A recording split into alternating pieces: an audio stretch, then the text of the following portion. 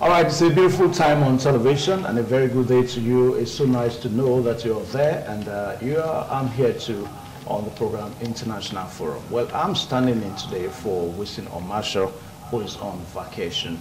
So today we're going to be looking at the life and time of the late president of the United Arab Emirates, talking about Sheikh Khalifa. And as we speak now, it's still a time of mourning in United Arab Emirates, whereby people really cannot just forget a leader, one guy that people will always recognize the fact that he brought glory to United Arab Emirates. Now, for most of you that travel to Dubai, Abu Dhabi, and some other provinces of United Arab Emirates, you will see that that's one place that a lot of people want to be because of the developments and because of the massive infrastructural developments in these places. Well, to look at the life and time of the late president of United Arab Emirates, we're so privileged to have Nwita Igbotako here this afternoon. So you're welcome to the program International Forum. Thank you. Good afternoon, viewers. And also Barrister Dr. Awu Osaige is also here. You're welcome to the program International Forum. It's my pleasure. Thank you for having me, and good afternoon, viewers at home. Okay. And my name is Evan Sunoko here. You're welcome one more time. So, gentlemen, as we set the ball rolling, let's examine the late United Arab Emirates, talking about the president now, talking about Sheikh Khalifa, one guy that people cannot forget in a hurry. Well, I do know that war leaders, they're going to have reasons to really learn one or two things from this good guy. I'll start with Nwita Igbotako. Yes, truly, it is a dialectic, you know, the life and times of Sheikh Khalifa. Dialectic in the sense that it has been documented. People have written, you know, enormously about him and comprehensively about his character, because he was an exceptional leader. You know, there was the Emirate was there before he became the president, you know, in 2004, yeah. You know. And he came in and he proved himself, you know. He succeeded his father. His father was, you know, was there for several years. And as soon as he came in, there was this horror, a wonder of horror that came into governance in United Arab Emirates, you know. By 1971, the kingdom became independent from Great Britain. Absolutely. And that marked a watershed, you know. And under his leadership, he brought unprecedented, you know, glory to that country. And we have 7 emirates that are made of UAE. UAE. Yeah. And he proved himself, yeah, and he is a perfect example of a fantastic leader, you know. And he reminds me quickly, go memory lane. So for 4 years, this city, St. Petersburg, sometime after the Russian Revolution, they call it Petrograd. Yes, but it was this leader, St. Peter, that brought glory. Though he was a ruthless leader, but he built St. Petersburg. That's one of the pride of Soviet Union today, Russia and all that. So he reminds me quickly about that guy. So Khalifa, Sheikh Khalifa was a wonderful guy. Look at, just as the analogy from our moderator here. Many Nigerians go to Dubai. They don't know Abu Dhabi and others. They don't know how they started, you know. And the country is rich in oil and gas. You know, and the guy came in and performed wonders. He ensured infrastructural development of that, you know, country, you know. And what we see going, you know, in that country is as a result of his, you know, excellent leadership. So he is a positive example of what we should have as leader in modern terms. You know, he has brought glory. He succeeded in bringing honor. He succeeded in leading the people from where his father left them. He brought honor And in fact, some of us did not even know where, you know, that the connection between Dubai and United Arab Emirates. Yeah. Some people were thinking Abu Dhabi, the capital, is somewhere else or something like that. But it's just part of the 7 emirates that made up the republic, made up the country. Yeah. So we've seen a leader that's a personal example that has even challenged a country like Nigeria that is sitting on countless wells of oil and gas. Okay, let me pause you and call Barrister Awosage. Now, we're looking at Sheikh Khalifa here because I've not been to Dubai, neither have I been to Abu Dhabi, but for some of you that may have traveled out, of course, one thing that stands clear, it's when you're talking about the way modern cities should look, it's Dubai, it's Abu Dhabi that people will point out to.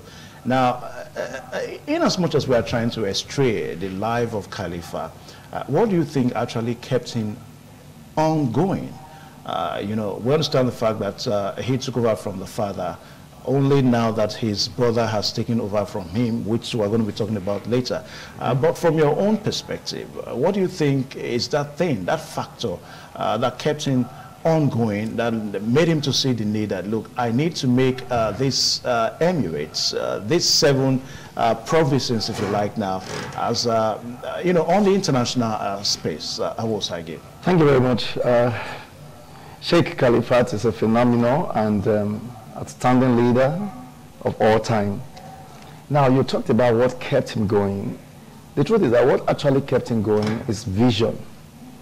You know, when you are a visionary leader, you don't see what achievement you have attained. You know, you keep thinking of what you've not done, how to better the lives of your people. I think that's what actually kept him going.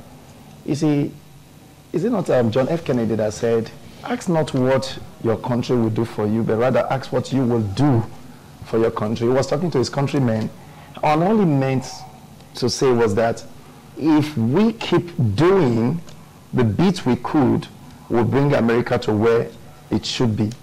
And now, if you look at this great leader, having taken over from his father, and he could have sat down like the average, you know, leader around the world, especially the third world nation, that want to have a gate to himself. More so, it's even a dynasty. You know, this is not a democratic structure that we now have to, you know, but the thing can go around. You know, this by divine providence. He would have just said, well, whatever it is, I need not do much anymore. I see a lot of discipline in them. I've been with them. I've seen a couple of them. I've traveled around this UAE and I've seen a good number of them.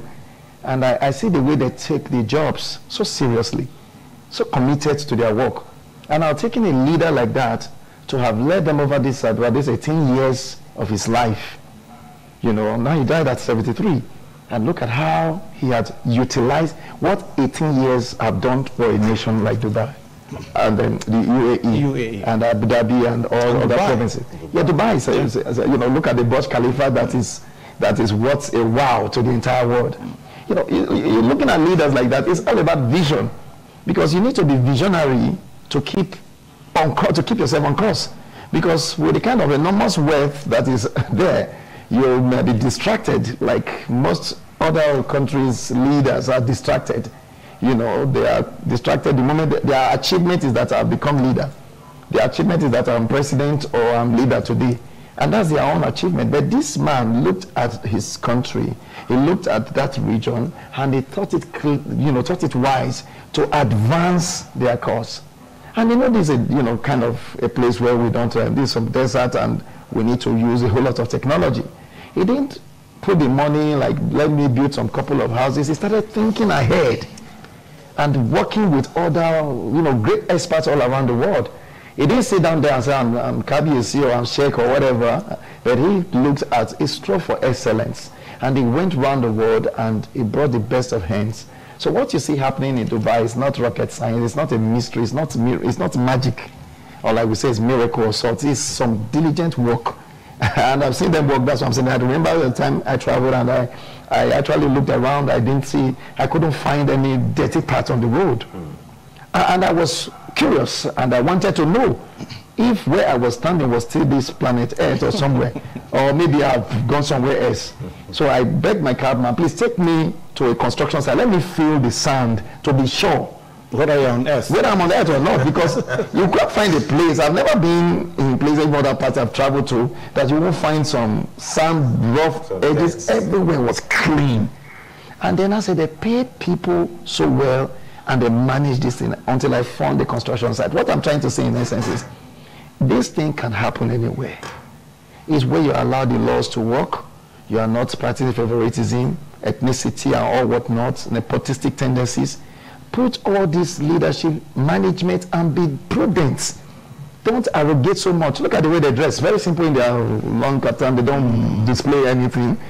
You know, it's only in other parts of the world you see people trying to tell you how many private jets they own.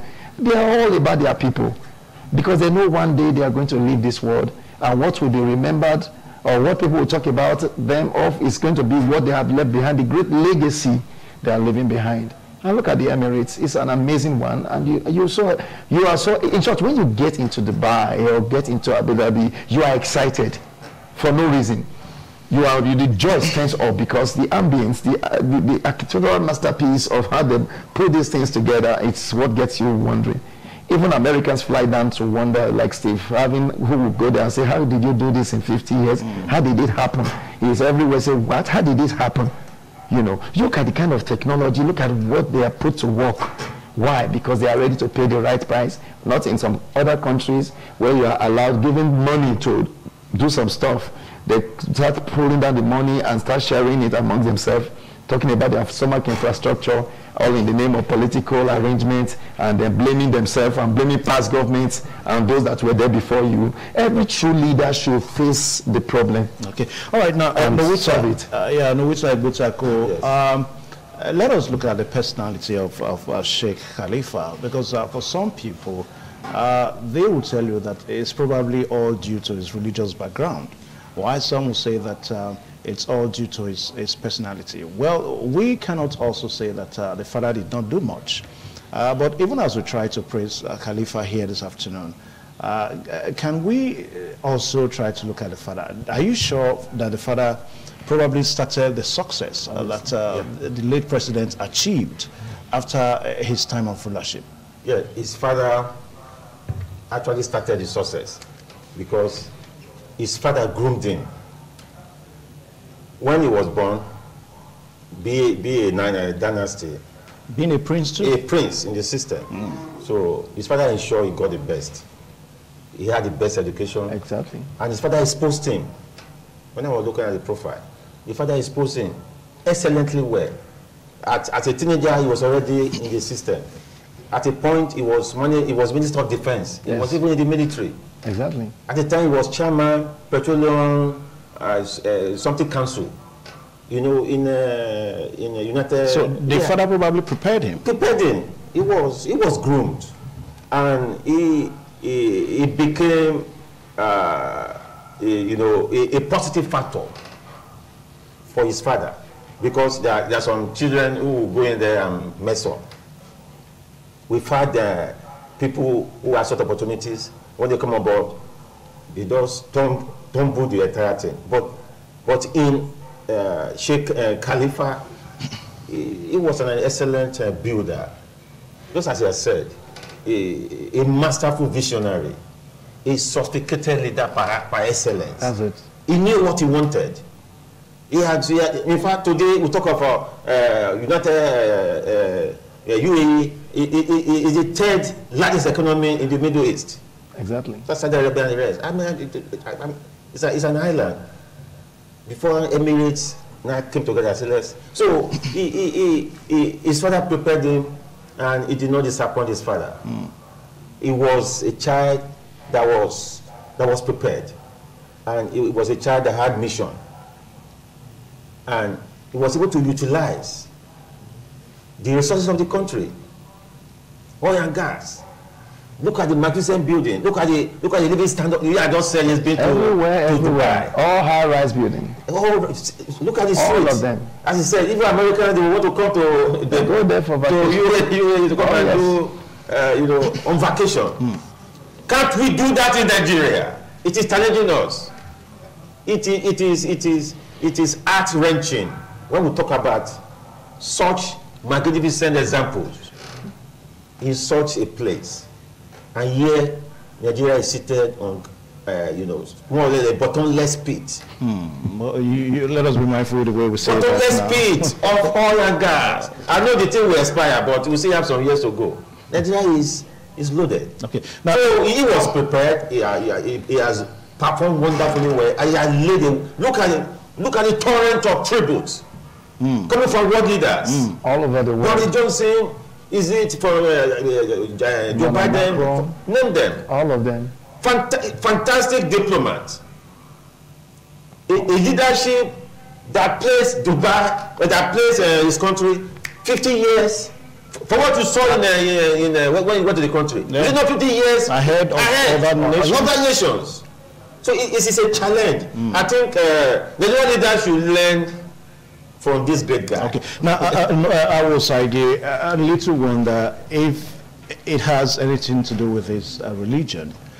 He was a Muslim, exactly. in his own right and all that. So, do you think his religion may also have prepared him for all that he achieved? Thank you very much. Religion, you see, we apply ourselves to these values. You see, it's the value you place. I remember years ago, I once mentioned off camera that I had something to do in Lagos State government. Then Tinubu was governor. We needed to facilitate some money. And now, when trying to appreciate an Alhaji, we gave him money. He said, we shouldn't bother. And I said, no, but we needed to appreciate you. And when we gave it, sir, you didn't even count the money. He said, no. He said, as a Muslim, I'm not supposed to count a gift. Whatever you give to me, I'm okay with it. Thank you so much. That is what he told me.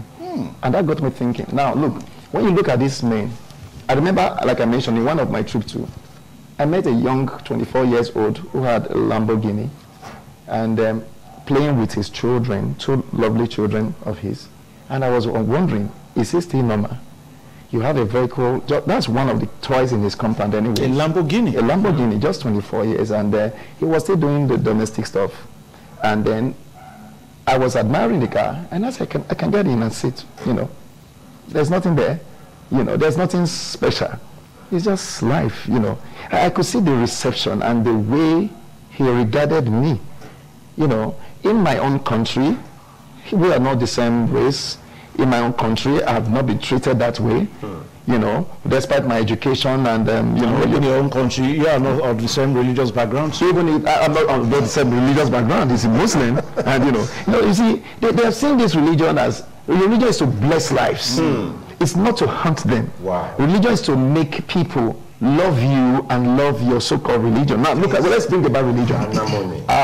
Muhammad that we talked about, the Prophet Muhammad, preached peace. In as much there were a lot of issues around. And he led a very simple life. Jesus Christ, same way.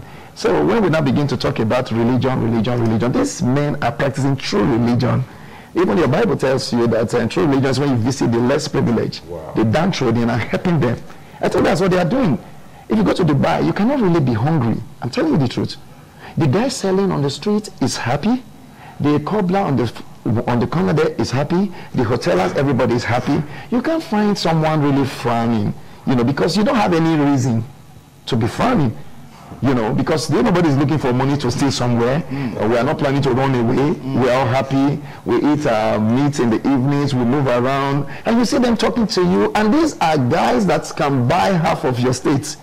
They have the money with them. And they greet you, celebrate you as a lawyer. They greet you with their two hands, with respect. What I'm trying to say, if you say religion, I want to say, I think it's the way they apply themselves to this so-called religion. They are different from other sets of people. So it's just their personality. It's their personal life, because it's the same religion. See, some others will tell you, say no to Western education. And they say they are practicing the same religion. And they are killing people for going to school. They are killing people for doing stuff like that. These are things we should begin to ask ourselves. Is it the same religion they are practicing? Is it the same Islam that is operational in the Arab Emirates, even in Saudi Arabia now, that is the height of it? They won't allow women to drive now. You know, they have relaxed some of those things. But in some other areas where they have nothing, they are living in extreme poverty, eating on the ground, and they are telling you they are praying with the Quran. This is Quran that is wrong. That is wrong upbringing. I think a lot of them, you know, when you have not seen good life, you want to destroy. You know, when you are enjoying life, you are happy. You don't want to destroy your neighbor. You want to be happy with him. When everything is okay. You know, look at most of the time in our country, you see our countrymen are very angry because a good number of them cannot feed well. You can't watch your children dropping out of school, and things are not working well. Your pay is not worthy, it's not worth anything. And at the end of the day, you are angry, you're an angry man, and that suggests to say, even if you preach the Bible, preach the Quran, anger is already there. You're hoping for one day. And you see, every average person that wants to get into power around here is thinking of making money. Okay. But over there, they want to better the system. And when you need to see how they receive foreign nationals. They line up at the airport, tell you we have these parts you can come to, you can come and have a nice time. We give you this ticket for free. Just come and see. So what we are saying is, it's hospitality. It's all the kind of leadership that they've always had. And they have been taught to respect people, regardless of who they are. All right, now we understand that United Arab Emirates has a new president already, the de facto, that's what they call him now, the de facto leader. Talking about Mohammed bin Zayed Al Nahyan, that's the brother to late Sheikh Khalifa. Little wonder, Sheikh Khalifa took over from the father. But this time we have a brother taking over from him. So what is going on? Well, as we said before, because I was trying to read whether he didn't have a child of his own, a son of his own, or what happened. Well, some reporters, they've tagged him a strong man, so to say. Who now? Sheikh Khalifa? No, the new Mohammed. So reporters, yeah. when I look at New York Times and all that, they said, the new strong he man. was also very, very instrumental, very loyal, very instrumental, even during the reign of Sheikh. He was loyal, and considering what we see in Africa and other places, his brother had been down for several years. He had stroke, paralyzed, but nobody knew anything. The country was moving. Yeah, the country was moving. So I felt, though I don't know his background much, the new guy, but I think he has been a system. I don't see him as a spoiler. He understands the system. He understands the system. He actually ran the system. He ran it because the other guy has been incommunicado and all that. So it shows that the succession, you know, is a bit fantastic because we have not had any quarrel behind the scene, or somebody, you know, maybe some other brothers are saying want to get power. I'm sure it's an understanding. I'm sure they would have met, they will have a meeting. It's a dynasty. It's a royal house. They would have met, they will have a meeting. And I think we should give this to the late Sheikh Khalifa. I'm sure he was equally a very peaceful personality. He was peaceful because since his demise, people have not had terrible tributes, or maybe in one corner in the country, in the Emirates, that and no jubilation in some parts of the country that thank God he's late, as we had in some other nations of the world. He was just a God sent, a true son of his father, as I said earlier. His father specifically groomed him. His father put him at the right places, economic places, defense, Minister of Defense, education, the petroleum industry. His father exposed him to the nitty-gritty of power.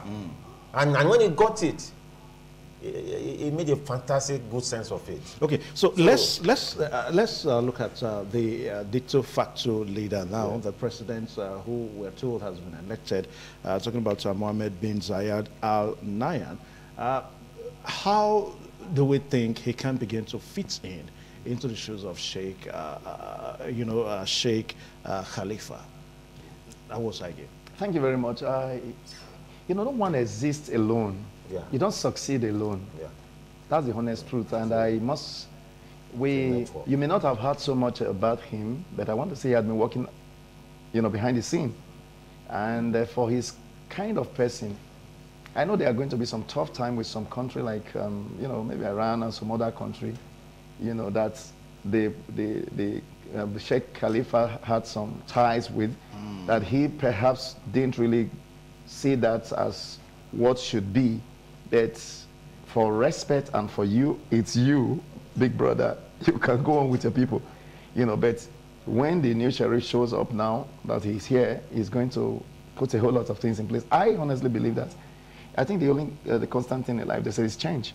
There are some new dynamic way of doing things that is going to bring into their system to ensuring further success and development. But for the fact, I know that man, Sheikh Mohammed, is going to do amazingly well. He's going to surpass what you've seen. I know that very well because the dice is cast already and he's already in it. Over time, he had been in the narrative, he had been there working. When the brother took ill, he did not jump out. Like you mentioned, why not his son? Over here in Africa, we fight for our great-grandchildren even when we're here. Forgetting to know that there are people around you. But Sheikh took over from the father. Yeah, that was, yes, he took over from his father. I think their system is monarchical. Yes, no, it's not always that. Yes, it's not about, you are looking at the Benin way of... No, monarchical is the same thing. You could pick, no, it mustn't be... Not directly your biological son. Okay. It must be from that family. What do you call it now? That dynasty. That dynasty, the royal home. So it's a council that determines who. But it's only the Benin, that's why you are going that way. It's only the Benin that have it, that it must be your son and your son's son, like that. So it's not always that way. Now, he had done so well, and his brother had, passed on. And they have seen he had been the one running. They all agreed. It was a unanimous, there was no contention. And he didn't say, I want to be. But he had been the one doing it. Who else would do it better than him? It's just like what in the Bible book of Joseph, talking about Joseph and how he told the king what should be done. I said, who else will do it better than you that is saying it now? So that's the case. So the man had been at the hem of affair. He has sat on that enormous wealth. He has been there. And he did not misbehave. He had been loyal. He had access to everything. So they are not after what we accrue to them. They're actually on a mission. So they know they are on a mission. They want to deliver. They are taking their people, their nation somewhere. They want to set a new template for the world, new standard, which has already happened now. Because if you go there now, you see all foreign nationals there. Yeah. They are all there. Yeah. You'll be wondering, you want to have, let's go and have meeting, let's go to Abu Dhabi. They went there. They want to go there. They all went there. So that's a place to relax. Yeah, and even for tourists. You win some good case as lawyers or for business, you have some contracts. Let's go to Abu Dhabi. So it has become a place where people go to really get good real hospitalization, your hospitality, and then you enjoy yourself and you are happy with your life. Okay. So these guys have made it, they have decided to give the world a treat. Okay. And, all right. And they're doing that without looking back. All right. Thank you so much, Barrister Dr. Awol Saige. There we're looking at the life and time of Sheikh Khalifa. Talking about the late president of United Arab Emirates. Now, if you've been to Dubai, if you've been to Abu Dhabi, the first thing that we come to your notice is the masterpiece of what city life, modern city life is all about. Then, of course, if you come back to your own country, if you go back to your own country, you begin to wonder, what is your leaders, what are they doing? Your president, what is he doing? Well, we'll just take a short pause now. When we come back, we're going to be trying to draw some comparison here and see how other world leaders can learn from Sheikh. Don't forget that the program is International Forum. We'll be right back.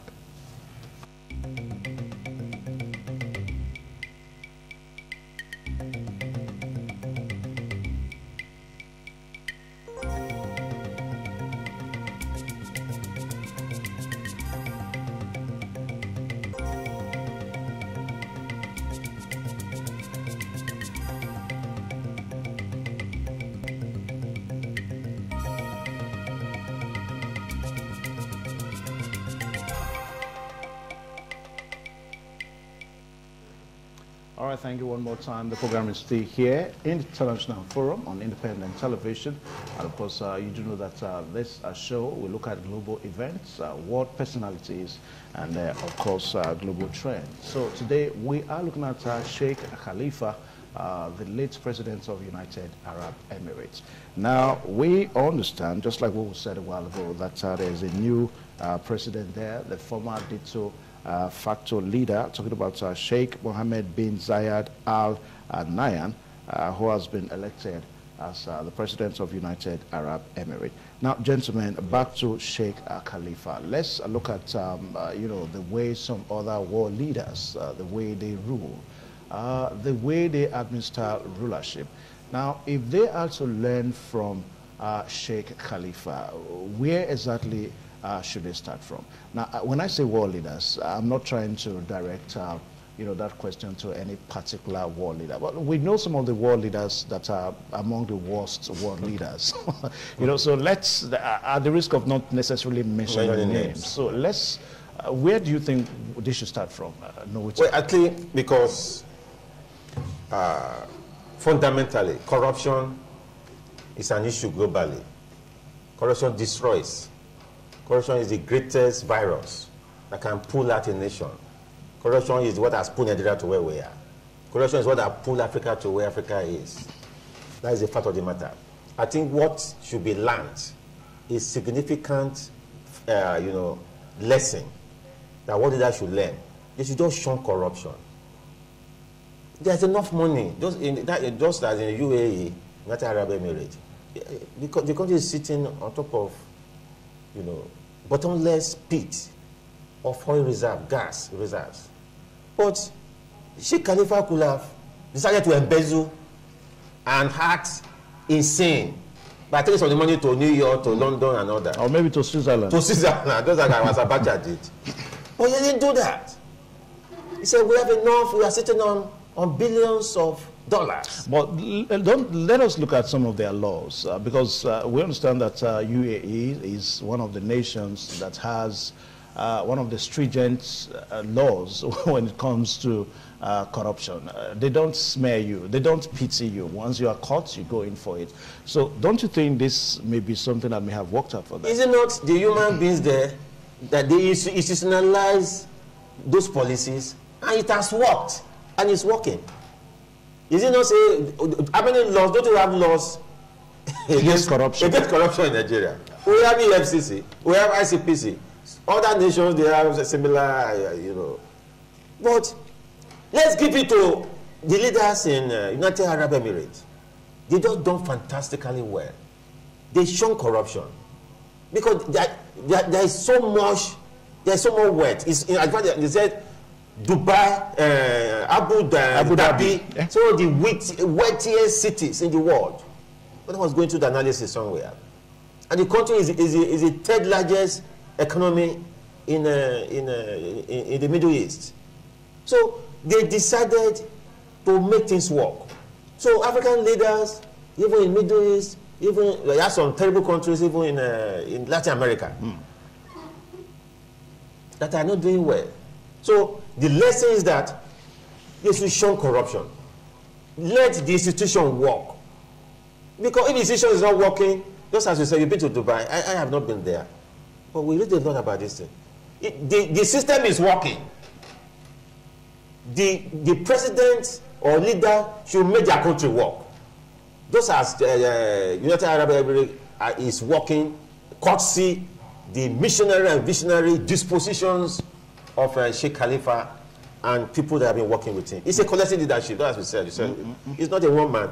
So it takes a leader who has a torchlight, who points the way, who says this is where we are going.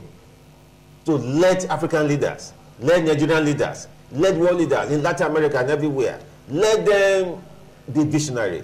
Let them let the decision work. Let them shun corruption. Is it not lunacy, my brother? The money Abacha stole, if after his death, the latest that has just been recovered is about $28 million. Is lunatica. Is insane. What does it take us to hit? you know, to be contented. What do you want to eat, my brother? Dr. Awosage. Do we eat money? Those that Yoruba will say, somebody is eating money. It's at least somebody put money in his mouth and eat.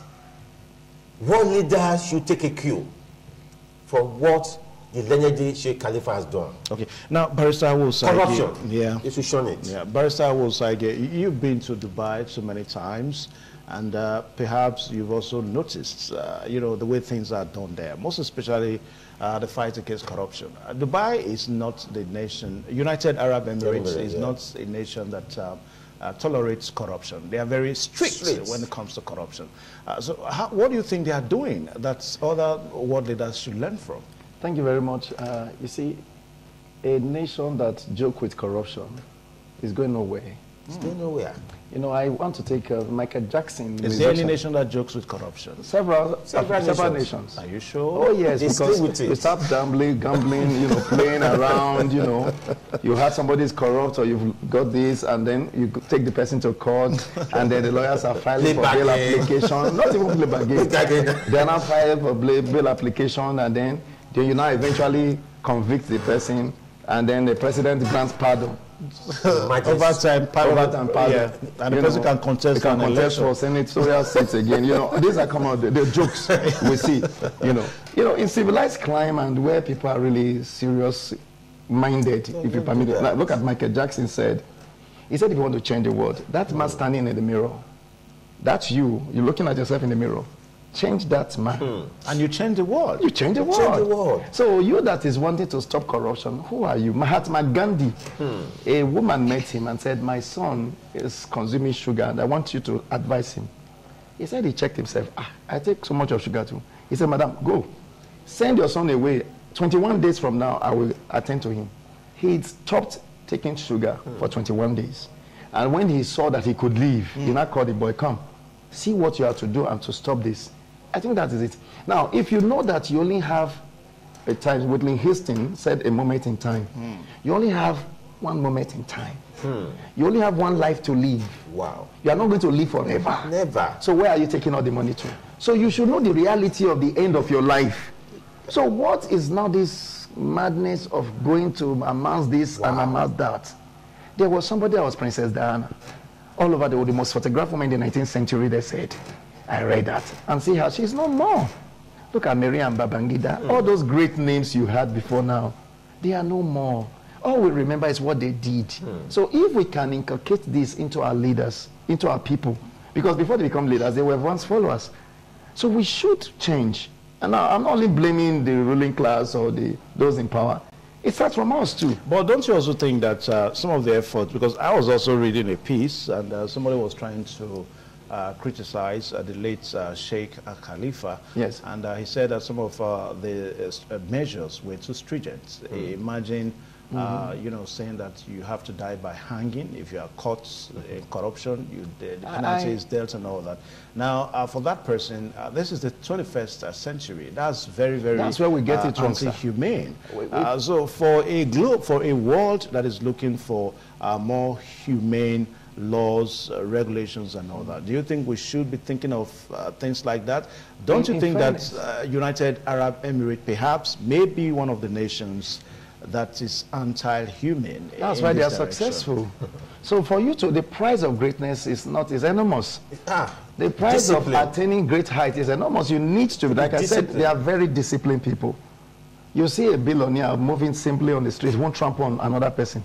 A common councillor won't greet you anymore. Wow. We use the siren to chase you off the road and pour you dirty water if you are not. You know, you see what people do because of little opportunity they have.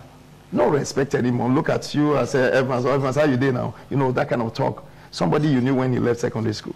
So things like that, because you have been given little opportunity to serve as SSA to some governor somewhere. You don't have respect for elders anymore. I don't think that is the proper way. Now, these guys have defined it. Whether you call it 21st century madness or whatever, it's working for them. Look at China. Go and steal there and see. Chinese people, they are not very straightforward people. They're into a lot of naughty stuff. But they know when you are cut, you are killed.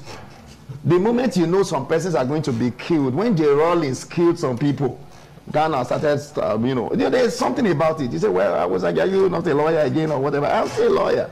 But I'm only telling you that what we really work, we have to take every, you know, how do I put it, as desperate situation requires desperate. You understand? Yeah. We are, this is an epidemic in Africa now. Look at what we are doing. Look at what is happening in Africa. Leave Nigeria. I'm not talking about Nigeria. Nigeria, they have something to live for. At least even without government, people are surviving. There are some African countries that can't survive. All they needed was good leadership, and there's nothing there.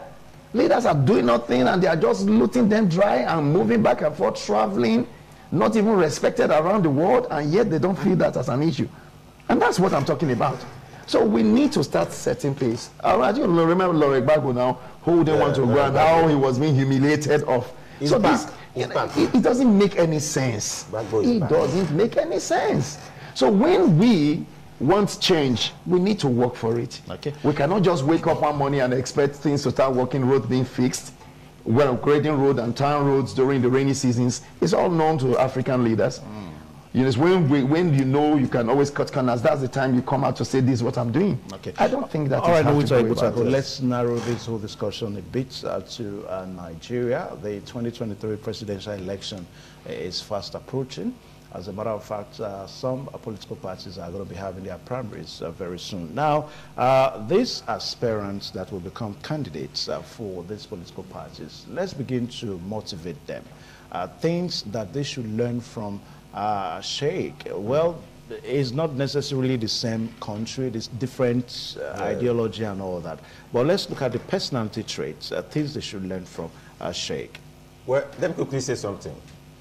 You say, it's a Muslim country. It is. Yeah, it is. They practice Islam. Yeah. So They're very liberal. There's a linkage. They are liberal. So most of the Nigerian leaders. When you say liberal, that becomes an issue. No, you know what I said? When I said, you see, they don't use their faith to hurt yours. Yeah, they don't. Yeah. They won't say, because you should understand that. You say, well, we practice Islam. We practice Islam. I remember at the time I was even there during their fasting period. You know, I needed to eat. They said, oh, please don't eat publicly. They took me inside. Oh, they told you that? Yeah. Say, please don't eat public because, you know, it's fasting. You know, they come. They took me inside. Irrespective of your own religion? Irrespective, you understand, please. But they would have allowed you to... You know, because they were fasting and people were all around there. They now say, please, just for this period, go in. But some would say, well, you don't even have to eat, you should join us. You know, they say, allow me, had my time with my meal. All right, so the candidate... Let's, you see, like I just said, there is this... It's an Islamic country. Sorry, they practice Islamic religion. Islam, yeah. And majority of our leaders, I mean, Muslims and Muslim leaders, ideological leanings to religion. Exactly. It's a fact of the matter. Look at what happened recently. I'm not running for what we are discussing. Somebody just said Jesus made me to pass exam in college of education. Sokoto. But I still have issues with that anyway. So lunatic, no. Is that what you said? I am a columnist. Yeah, but I think my investigation. most Islamic leaders have also come out to... No, what I wanted to say is that, was that what she said? Or she said they shouldn't be posting nonsense posts on the platform? Well, the whole thing is complicated. We don't have to take one side and leave it again. For me... She allegedly blasphemed. Blasphemed. But for me... you know, from one of the eyewitnesses, one of the students who watched the drama, said, they were not chatting. So, how did you pass the last semester exam? Oh, it's Jesus. So, then I said, why are you calling Jesus? So she did not really speak against. Sorry, sir. Well, I want to, you know, where there's something I want to quickly state. Yeah. There was no chat to the respect of what you are saying now. The chat that was given to the social media chat. The social media chat is that she said they should stop posting nonsense posts. That was what it was. What you are saying is somebody reporting it. Yeah, who was there? Who was there that is not verified. Are you getting what I'm saying? So we should stay away from things like that we cannot... Okay. Well, the point, let's not go into all of that. So that means that the Nigerian leaders should take a leaf, should borrow a leaf. 2023 election is coming. Unfortunately, one of the presidential Ofu, should we say Ofu? I don't want to mention names. I'm not prepared to mention names. When the president Ofu shut down his message on his social media concerning the... Well, he also came out to say the reason why. He said he did not approve. He doesn't have any excuse. He said he did not approve that. Why would he not approve that? He has been approving the other messages there. So what I'm trying to say is that Nigerian leaders should be selfless. They should remove religion. The people, Sheikh Khalifa and his successful team, I'm not sure they took religion into administration. That's it. If they took religion to administration, they wouldn't have gotten the success they achieved. Yeah. So Nigerian leaders should just expunge religion, expunge all these factors that are taking us backward. We should move on. I want to challenge Nigerian people. It should look for the presidential aspirant that will better their lot, that will take us to the next level. Religion cannot save Nigeria. Nigeria is the most populous black nation on earth, and we are sitting on wet. Nigeria is one of the wettiest countries on earth. Even as the Ukraine war is going on, Islam war is going on in. Nigeria is a beautiful pride, even today. Exactly. Beautiful bride in terms of oil. Yeah. So Nigerian leaders should take a lead, borrow a lead for what has happened in the United Arab Emirates. And the political aspirants that are coming up, they should be nationalistic. They should be nationalistic. One of the presidential aspirants or hopeful, the other day, he said he was going to have a meeting in Dubai. Why not have a meeting in Katangora or somewhere? Is it not people that beat Dubai? Why can't we turn the other day one governor in Cross River? What is his name? Turn Obudu whatever. It was something fantastic. Yeah. Donald Duke. Fantastic. We have all sort of we are blessed here with landmass. What have you? Nigerian leaders should wake up. Nigerian people should wake up. They should ensure that the right people get this thing. They should not let money. They should not sell their conscience. Because when we are talking about Sheikh Khalifa, we have to think of our own country. We're in a mess. A leader came 2015, said going to fight corruption. People who were duly prosecuted and sent to jail, 8 years later, you led the National Council of State to grant them pardon. Where are we going? So we are saying that maybe they were too stringent in the United Arab Emirates, that if you do this, they will cut your leg. To do this, you are going for it. China go to where China is. I'm already multi-toned the right China. China go to where they are because they said, we must wake up. Exactly. How many years did it take China to level with the United States? It is discipline. Hard work. Hard work. They see corruption as an issue. They say if you do it, you are going down.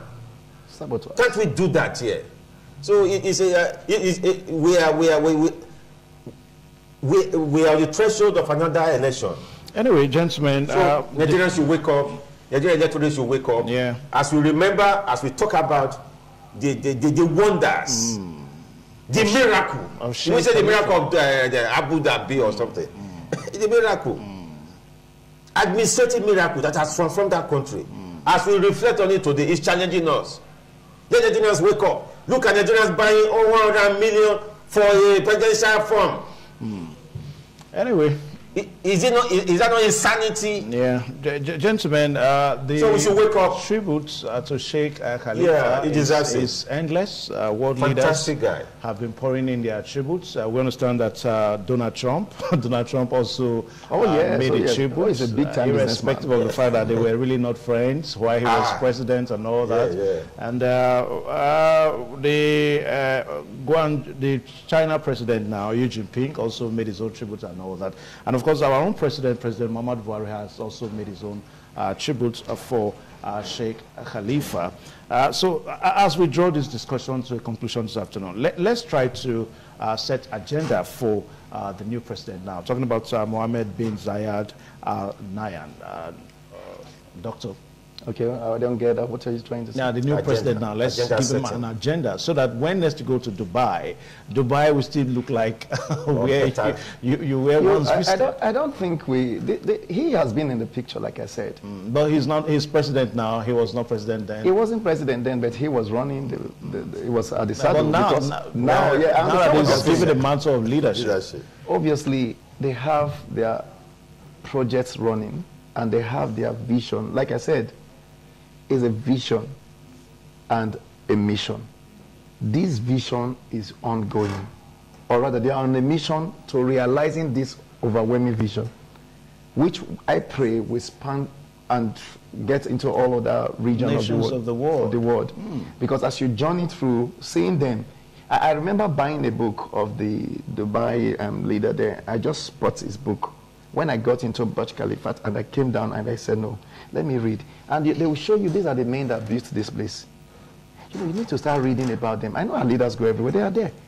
And they Dubai to make decisions. They reach decisions. No, in the Dubai Mall, you have all their materials there. So why not pick up one and just try to talk to one? Can you advise me? I think our leaders, we're talking about, you know, the 2023 election.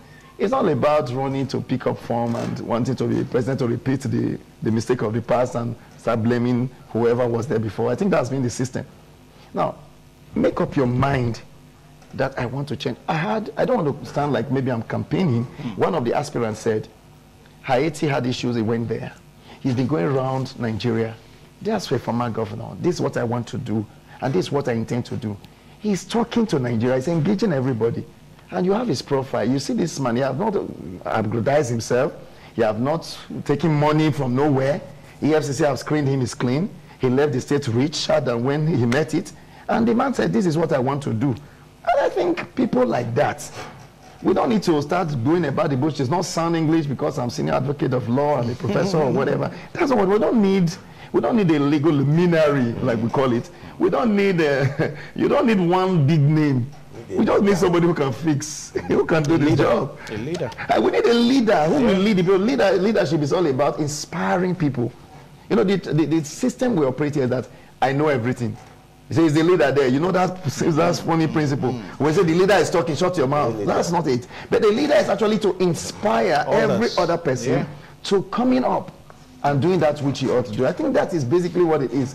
A certain agenda for him is for him to keep up with the good work and you know, aspire for greater heights, so as other nations around the world will join in this great work they are doing, and I celebrate them. I see the new ESMA running the vision that was started by his brother. I don't see him derailing the vision. I see him running with it. So, because they are all being, you know, how would I put it? They are all being intoxicated with the sources. Because hearing the tributes pouring in from northwest and east, it's enough to spur him more to do fantastic things for his people. So I see him running with the vision, not looking backward, so that it's going to be a shining example to the entire world. Okay, all right, thank you so much, gentlemen, which are a Butsako, a human rights activist, and a resolution expert, public affairs analyst, and also Barrister Dr. Awo Osagie. Talking about Sheikh Khalifa, the late president of United Arab Emirates, for more than, from 1971 till date now, is about more than 50 years, if I get my accounts correct, more than 50 years, and of course that great nation, United Arab Emirates. As a matter of fact, for Dubai, we understand that it was actually a desert. You know, that these people came on board and they turned that desert into a fantastic city that you and I hurry to today. So we just pray that other world leaders should take a cue from Sheikh Khalifa so that when they depart, the world will talk about them. He's been since buried, and we also send our tributes here to the family. We pray that God Almighty will accept his soul. Amen. All right, so that's the program today. My name is Evan Sunokuge. The program is going to return same time next week. Bye-bye, and God bless you.